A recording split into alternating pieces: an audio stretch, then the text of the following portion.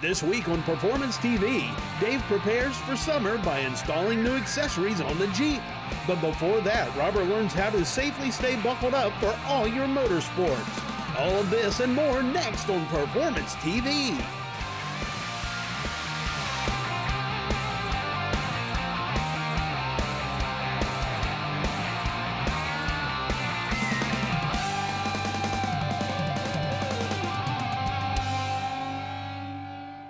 Welcome to Performance TV.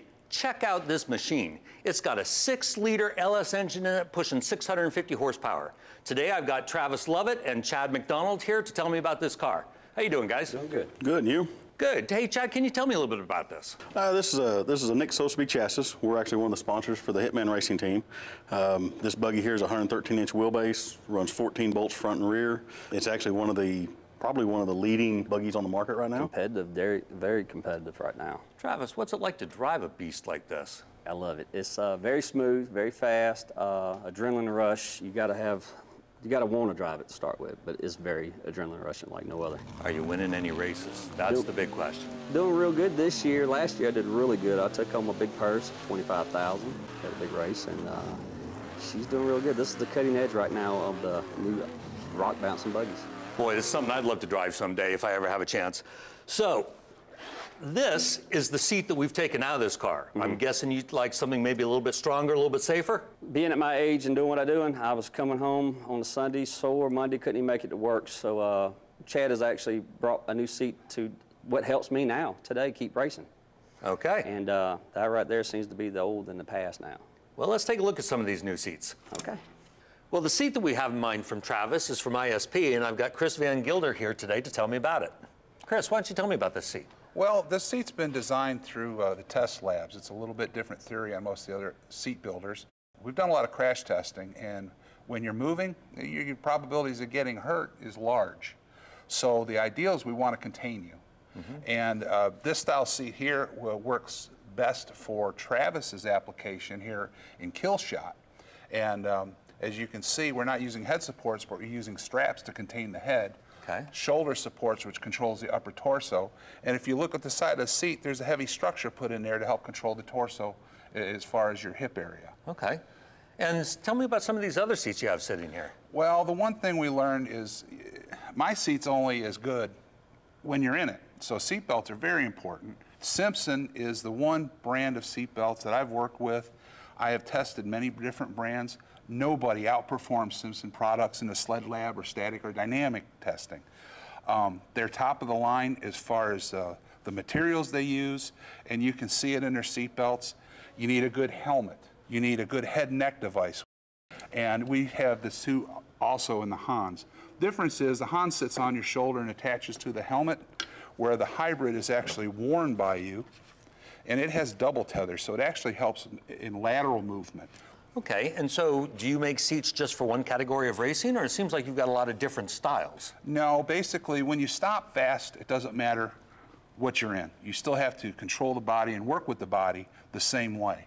But basically, when we design a seat, we go through, we measure you up, we custom build the seat to fit you, so it's a perfect fit. Okay, and I noticed the SFI stickers. SFI is a Safety Standards Institute, which basically tests our seats, seat belts, fire suits. They're the ones that set the standards on how manufacturers have to build their product. The far seat I have down here is a NASCAR Cup seat. The testing that seat has to go through is very stringent and very harsh. And it starts at SFI Labs and then goes to NASCAR.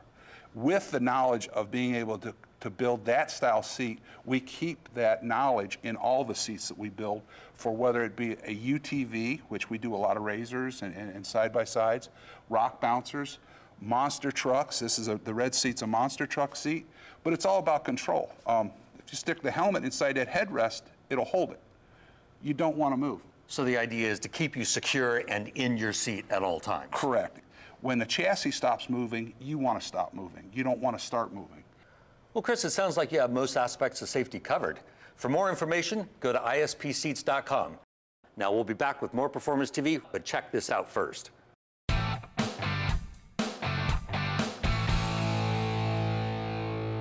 you remember how all this stuff goes back together? thought that was your department. Yeah, there's a bunch, all right. That's why we need this week's Evapo-Rust Tip of the Week. You're right. This week we're going to talk about how to properly disassemble things and make sure you know where they came from. Like we've disassembled this and we have no idea where everything goes. But we should have followed our own tip. We should. Put the horn, this horn, we took pictures of before it came off the car. We marked what color it was, where it was hooked up to, then we de-rusted it. And once we de-rust it, now we're going to spray it with rust block. Give it a good coating, let it dry on there.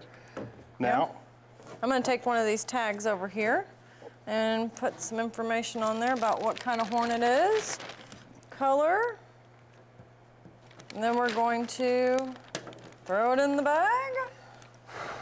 typically this would be dry. Dry, but we're yes. going to drop it in. Drop it in. And we're going to wrap it up. All right, and how long will that be able to sit in the bag? That should be good for a year. Okay, perfect. So now when we're ready to pull this part out, we simply pull it out, rinse it with water, dry it off, and we're ready to paint because we know where it came from, what model it came off of, where it came off on the car, and what color it should be. Perfect.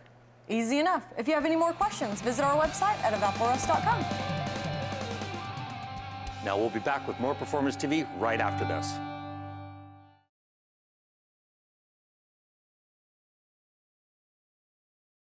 This edition of Performance TV is being brought to you by Evapo-Rust, super safe rust remover. U.S. Specialty Vehicles, you know you want one. Machinist Mate, dedicated to bringing new revolutionary cleaning products to the market. And by Dustless Blasting, it's the future of surface preparation. Welcome back to Performance TV. If you have a Jeep with a soft top, you know you can't lock it up. So we've got the backbone here that's going to install, and we're going to have a cargo that we can lock up. I've got Graham here from Jeepbackbone.com. He's going to explain all of his accessories here. Well, the great thing about the backbone and why it was created, as you just said, anybody that owns a Jeep that has a soft top or no top, there's no place to lock anything up. The great thing about the backbone is the ease of installation, the amount of security it provides, it's water resistant, and it's easy to take on and off. We've got 3 pieces. We've got a back deck, a middle deck, and a down piece that actually goes down behind the rear seats, so it completely encloses that rear area. Another great thing about the backbone is this is all the hardware you're looking at. It's all 7/16, so a 7/16 ratchet, along with a pair of pliers, you're good to go. We also have some gasket material. This has a pressure-sensitive backing. You simply peel it off. It only goes in one place. We've got 2 on each side.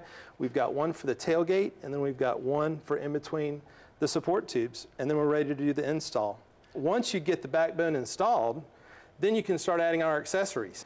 We've got the cargo carrier, which is a tubular product that fits on top, so now you can utilize all that extra cargo area on top of the backbone, which is really cool. Then we've got rear windows, both for the 2-door and 4-door.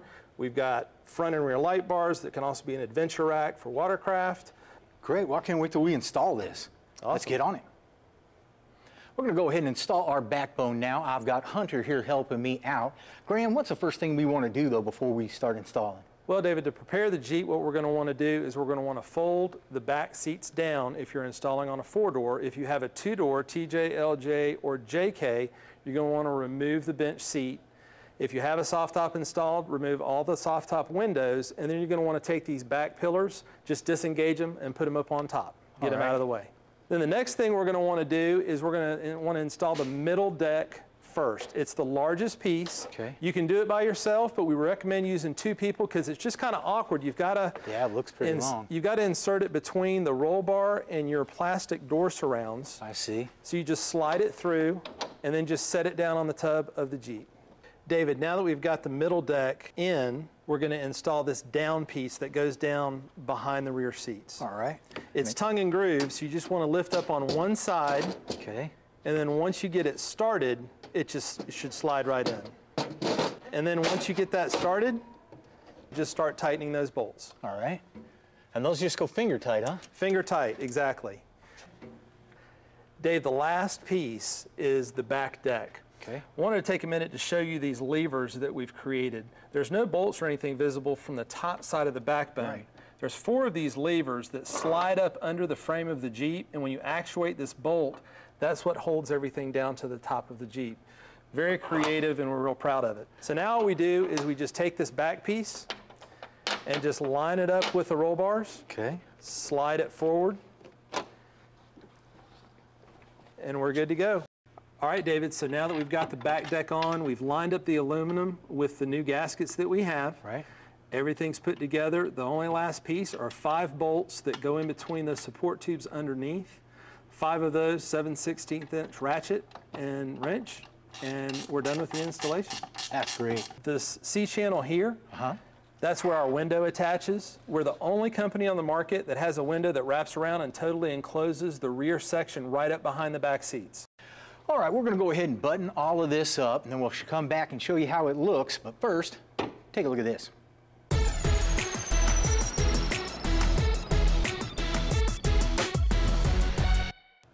Hey, Tommy, what do you have for us this week on the zMAX Micro Lubricant Minute? We're going to talk about the zMAX engine formula and what it does for your engine. Now, a lot of people think it's an oil additive. zMAX is not an oil additive. It uses your oil as a transport, a carrier, to get it to the metal parts of your engine because it's a metal treatment, not a oil additive or oil treatment. Exactly, because even when you shut your engine off and it's been sitting there or whatever, the oil is all drained back into the pan. But the zMAX is still doing its job because what does zMAX do? It penetrates the metal. Yeah, it stays with the metal. Now, a lot of people ask, what's zMAX do for the engine? Well, it's going to reduce the carbon buildup, all the sludge in your engine. That's going to rob power. It's going to make your engine not perform better. So it's going to be more efficient. It's going to get better mileage. It's going to be better power. Because it doesn't make horsepower, it maintains horsepower by letting the valve seal. You're not going to get the carbon buildup where you're getting a little valve leakage. Right. The valve is going to seal, going to make maximum horsepower like it was brand new. It's also going to treat all the metal parts in your engine. Everything from the camshaft to the bearings to the lifters. It's going to keep all that functioning like it's a brand new engine.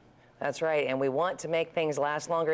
And zMAX is something that you just don't use it once, but you don't have to use it like every week. Right. They recommend around 6,000 miles. So every time you change your oil, you might throw in zMAX because it's going to deteriorate over time. It's not going to last forever. Right. And you want to keep that engine lubed up. You call it a wet finish. Your oil won't stick to the metal. It doesn't gulp, and it makes it perform better because it has a smooth surface. Because the porosity of the metal, we're going to fill that. We're going to penetrate it with zMAX, make the thing perform. There you go. And if you want to find out more about zMAX, all you have to do is hop on their website at zmax.com. Well, we've got our backbone all installed, and it looks sweet. Yeah, David, thanks for having us. You know, whether you're rolling with 42s with a 3-inch lift or a stock Jeep rolling right out of the dealership, if you have a soft top or no top, you really need the security for a backbone. Yeah, you sure do. Now, if I want to find out more information, where do I go? Jeepbackbone.com. Great, great. I really appreciate you coming in. We'll be back with more Performance TV in just a minute.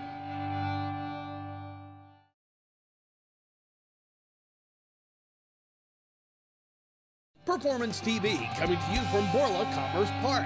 Welcome back to Performance TV. You know, I've heard a lot about AP Lazer. I've got Kyle Hinkson here from AP Lazer to talk to me about this machine. I'm absolutely fascinated by its versatility. Kyle, what can you tell me? Absolutely. Not only is it cool, I'm actually going to start it up right now, but not only is it cool to discuss lasers just because lasers are cool, but our machine's one of a kind. We've actually got a patented design where we can split the machine in two. Now, unlike a traditional laser machine where you're going to be limited to the box, you can only do small, lightweight stuff. With our machine, not only can you do that, but you can, like I said, break it in two and bring out the big items, like the doors, car doors, tables, you name it, any size, any weight.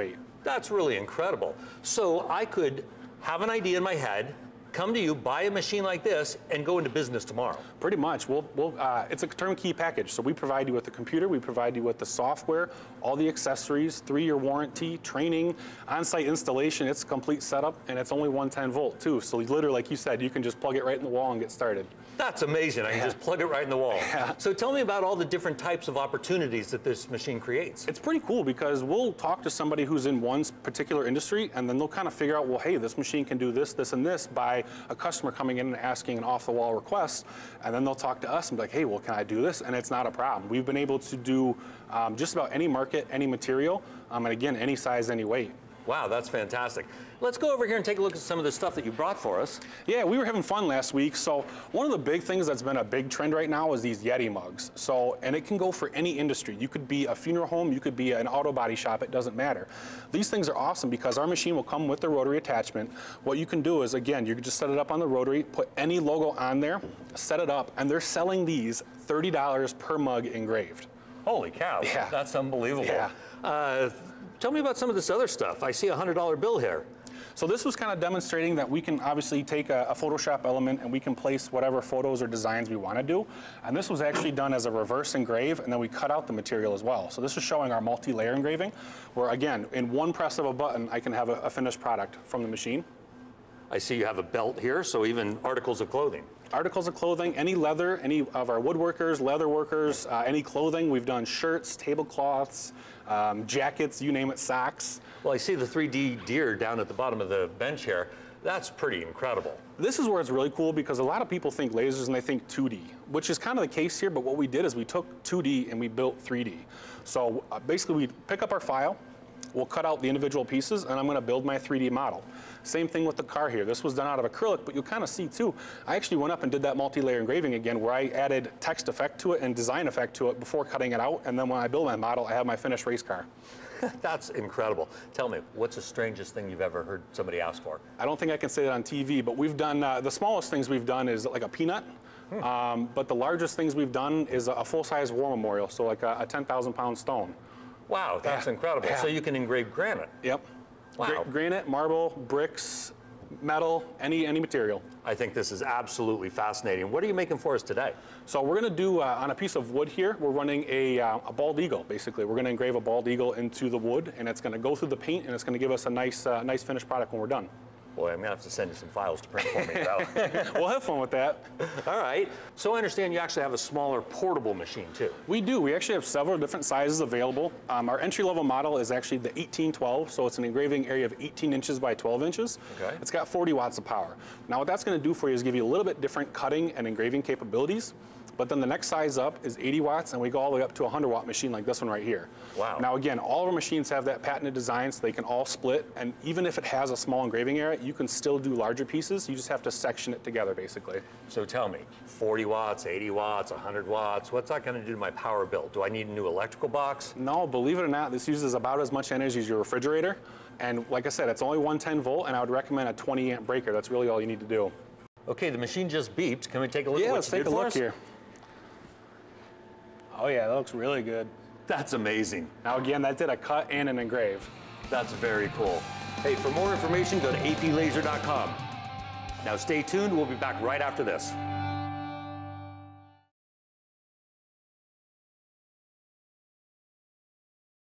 This edition of Performance TV is being brought to you by zMAX, the one product for your engine, transmission, and fuel system. Borla, the world's most winning exhaust. Tire stickers, creative dynamic expression. And by Stage 8, the world's best locking fastener. Welcome back to Performance TV. If you've got a diesel truck that's got a couple 100,000 miles on it, things might be starting to go a little wicky on you. That's why we've got Mike here from dieseldiy.com to help us out. Last time you were here, you showed us an excellent way to save a ton of money on a cracked cylinder head. Can you tell me a little bit about that? Yeah, a common problem that we're finding with higher mileage engines is that they crack on the injector bore where the fuel passage is, and then that fuel being under higher pressure than the cooling system pushes fuel into the cooling system. We've come up with a solution where we actually make a sleeve that goes into the bore for the injector and a different body that goes on the bottom of the injector, and essentially it makes a permanent fix, so you no longer have to have a worry about the leak. I see that you've got a new tool here for us. What does this tool do for us? What this tool is there's a high pressure oil system that uses the engine oil inside the engine under hydraulic pressure to compress fuel inside the injectors. On this engine, it goes in the top of the injector. How we do it is we remove the high pressure oil regulator from the engine and then insert the tool in its place. And as you can see, we have one inserted. And by pressurizing the system, you listen for an audible leak, and then you just chase the audible leak until you find it. If my oil's leaking, what kind of problem is that going to give me if it's just going back into the engine? The majority of the time, it's a hot no start. So the oil is hot, viscosity is lower, and the leak on top of it is going to give me a hard start problem, and this is going to find my leak. Yes. Okay, so we've already screwed it on there, and so we just hook up our air line and let the air in and listen for leaks, huh? Yep. Okay. Let's see. And then turn the valve. Yep. And I can just leave that like that. Yep. Some small leaks will take an area 10 to 15 minutes before you'll begin to hear the air coming out of it. You can listen through the crankcase ventilation hole on the driver's side valve cover, and you can remove the oil cap on the passenger side valve cover. And it'll give you an idea of which side of the engine it's coming from. If you have the same sound coming from both sides, it's more than likely coming from the center of the engine. Is there anything tricky to this? Do I need any special tools? There is a couple special tools you'd need to remove the regulator out of it. There's a socket that you'd need. That's pretty common, right? Yeah. I mean, you can get it anywhere. Actually, they're starting to be in quite a few parts stores now. So. But this is not in a parts store. That's only available if I go to dieseldiy.com? Yes. And then you have another website I can go to too? Yes, AccurateDiesel.com. AccurateDiesel.com. So we're not hearing anything. We don't have any leaks in this system, or do we need to wait longer, or? Like I say, a small leak will take a few minutes, 15 to 20 minutes to appear. Okay, so we need to let our large air pressure leaks, kind of you'll hear them right away. Right off the bat? Yep. Huh. Well, I really like your system. Now, if I didn't have this, what would I have to do? There is other ways of pressurizing through the sensor, which require a scan tool to operate the pressure regulator, but it never fully seals the system off. This way, you're 100% sure when you're done you don't have a leak. If you're doing any other repairs of the motor that aren't even leak related, let's say you've done head gaskets or you change injectors, by using this tool after you're done, you can ensure that there's no leak and that you're not going to have the vehicle come back. Well, there you have it. If you need to look for an oil leak on your Ford, you need to get this part. You need to talk to Mike at dieseldiy.com. Well, that's all we've got this week. We'll see you next week here on Performance TV.